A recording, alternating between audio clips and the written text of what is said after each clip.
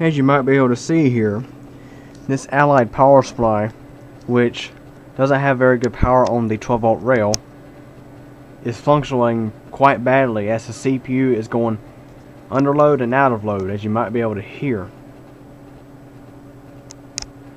This CPU is a Pentium 4 2.4 gig Northwood CPU. The computer has 512 megabytes of RAM. And as you can hear and as you can see on the multimeter, the 12 volt rail is going between 1.6 volts and 12 volts. This power supply was manufactured in 2001 and it's barely been used. As a matter of fact, the power supply came out of this is one of 2 power supplies out of 2 server cases that I got at a yard sale for really cheap. They were still brand new in the box in the shrink wrap. The cases and power supplies have never even been used. The power supply here was manufactured in August of 2001.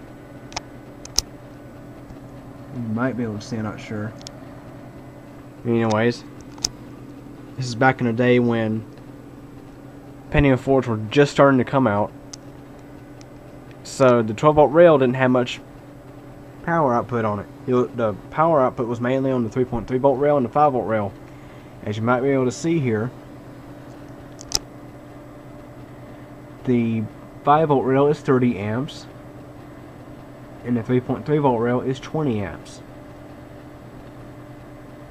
This is an older ATX spec, seeing it has the -5 volt rail included.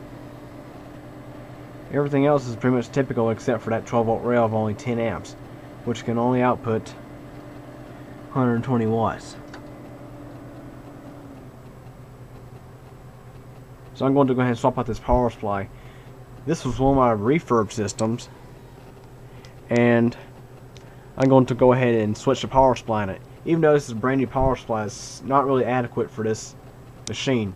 It's more or less a new old stock power supply, which, I mean, this is a pretty basic computer. It only has a 40 gig hard drive in it and 1 optical drive. That's basically it. Pretty basic Pentium 4. And this 300 watt Allied cannot supply enough power. There's a newer version of this power supply. I think it's not exactly sure the model of it, but it's slightly different. It has more power on the 12 volt rail, and that particular power supply operates a Pentium 4 system just fine.